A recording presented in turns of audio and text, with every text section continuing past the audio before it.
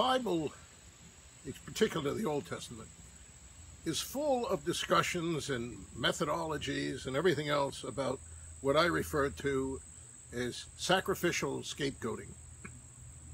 And from everything that Jesus teaches us, and from comments like is in Isaiah, first chapter of Isaiah for an example, the entire sacrificial system that was instituted in Israel seems to be against God's heavenly will.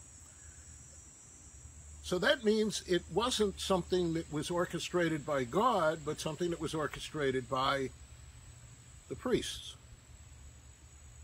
And there's an example of this where Jesus says that Moses allowed you to give your wife a certificate of divorce, but from the beginning that was never God's intent. So we have these examples, and I believe that this sacrificial system is also the same kind of thing. It's scapegoating. So people didn't have to face their own sins and crimes and everything else. They could pass off all of their sinful nature into an innocent animal and kill that animal. Now, a lot of people will say, well, we don't do that today. That's true. But we are sacrificing animals to the idols of gluttony and greed. And we're killing far more animals than the ancient Israelites killed. We're killing animals in the billions.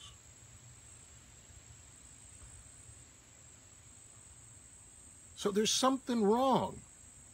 We have to face up to the fact that we're not superior in created being to the animals that are here. We're all created as living souls.